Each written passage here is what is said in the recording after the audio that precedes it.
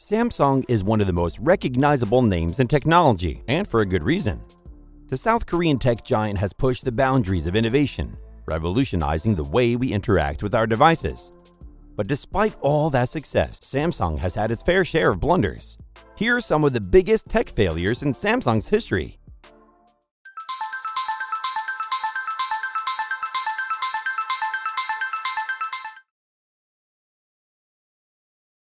The Samsung Galaxy Note 7 recall in 2016 was a major crisis for the company. The recall was issued due to a defect in the phone's battery that caused some units to catch fire or explode. This led to incidents of property damage, personal injury, and even flight bans on the device. Samsung initially issued a recall of the affected units and replaced them with new ones, but it was later found that the replacement phones were also prone to overheating and catching fire. As a result, Samsung was forced to recall all Galaxy Note 7 units and discontinue production of the device. The recall cost for Samsung was around $5 billion and damaged the company's reputation. It also led to stricter regulations for smartphone batteries and increased scrutiny of consumer electronics manufacturers. The Samsung Galaxy Fold launch in 2019 was marred by issues with the foldable phone screen. The device was intended to be a revolutionary new type of smartphone, with a foldable display that allows the phone to be used as both a traditional smartphone and a tablet.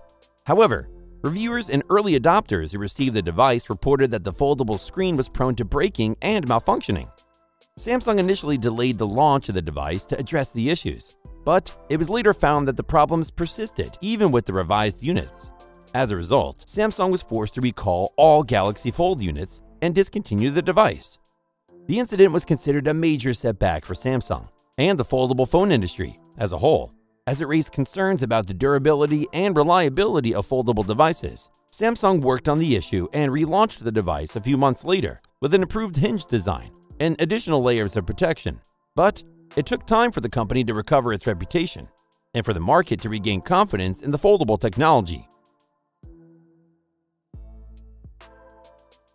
Bixby is Samsung's virtual assistant, which is designed to help users interact with their Samsung devices using voice commands. It was first introduced in 2017 with the Samsung Galaxy S8 and S8 Plus, and has since been included in all Samsung flagship devices. Bixby is designed to be able to perform a variety of tasks, such as making phone calls, sending text messages, opening apps, and controlling other connected devices. It also has a feature called Bixby Vision, which allows users to use the camera to search for information or perform tasks, such as identifying an object or translating text. However, Bixby has received mixed reviews since its launch. While some users have found it to be a useful addition to their Samsung devices, others have criticized it for being less advanced and less responsive than other virtual assistants, such as Google Assistant and Amazon Alexa. Some users also complained about the button on the phone dedicated to Bixby, which is hard to remap or disable. Additionally, Bixby's language support is limited compared to other virtual assistants, and it also lacks the third-party integration capabilities that other virtual assistants have. Samsung is working on improving Bixby and adding new features, but it is still considered to be a work in progress. Another tech fail of Samsung was the release of their Smart TV's privacy policy that allowed the TV to listen to users' conversations and share the voice commands with third parties. This was a huge privacy concern, as users were unaware that their conversations were being recorded and shared. Samsung eventually had to revise their policy to ensure that users' data was better protected. Samsung's Galaxy S5 release was also a big tech fail. The device had a fingerprint scanner that was easily tricked by using a picture of a fingerprint. This meant that anyone with a picture of the user's fingerprint could easily unlock their device. Samsung had to quickly update the device's security measures to make sure that it was more secure. The Galaxy Gear was released in 2013, and it was the first smartwatch from Samsung. Despite its impressive design and features, the device was criticized for its poor battery life, limited functionality, and high price. This caused the device to fail to achieve commercial success. The Galaxy Round was another ambitious product from Samsung, released in 2013. It was one of the first smartphones with a curved display. But the device failed to gain traction in the market due to its high price and limited functionality.